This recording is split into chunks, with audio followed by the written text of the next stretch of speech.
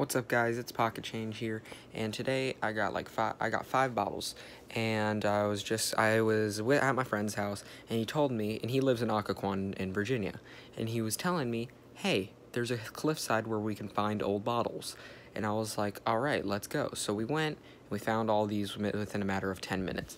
So this one, I don't know the date of this one. It's, if you guys can tell me, it's a whiskey bottle. I can't exactly read that. I'll try to later. But that's a whiskey bottle that we found. I believe this is an old Clorox bottle, but it's from 1976 right there. From 76. This one, I also don't know the date of this one. It's a screw-on cap, so it's not too old.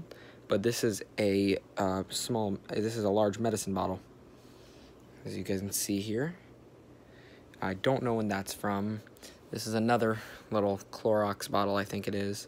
They usually make Clorox bottles like that. And this is the rarest of them all. This Sprite bottle that's, I believe, from the 60s or the 70s. I believe the 70s is more like it. And the thing is, it still has its label on it, which is pretty hard to find, if you ask me. Still has like a 30 on the bottom.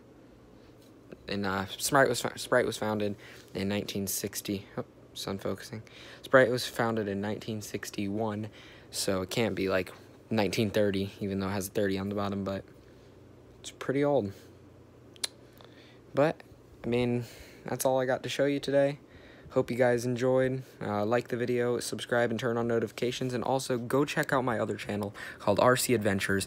My friend and I, Frankie and I, we're going to be doing RC stuff, and we're starting to get the channel up and everything, and it's gonna be awesome. So I'll leave a link down in the description, so go check it out, guys, and I will see you guys in the next video.